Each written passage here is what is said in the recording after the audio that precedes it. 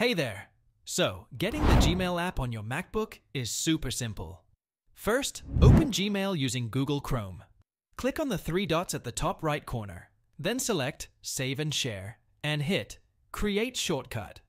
Name it Gmail. Ensure Open as window is enabled and click on Create. Voila! You've got the Gmail app instantly on your MacBook. Now, to enable notifications and sounds for this app, reopen Gmail on Google Chrome. Click on the setting icon on the top left side, then select Site Settings. Under Notifications, change it from Ask to Allow. Don't forget to enable sound by clicking on Sounds as well. Next, navigate to the Settings icon, click on See All Settings, and scroll down to Desktop Notifications.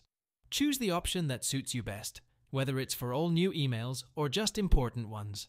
Save changes and reload the page to apply the settings. But that's not all. To ensure you receive notifications on your MacBook, open Spotlight, search for Notifications, and go to Application Notifications.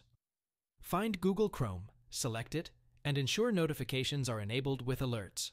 Similarly, make sure Google Chrome Helper also has notifications enabled with alerts.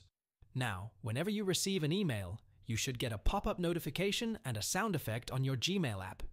And if you want to organize your Apple Mail, click the video on the top right corner of the screen. And there you have it. That's how you add the Gmail app to your MacBook and set up notifications for a smoother email experience.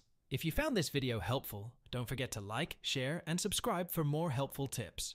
Have any questions? Drop them in the comment section below. If you haven't subscribed yet, hit that subscribe button and turn on notifications.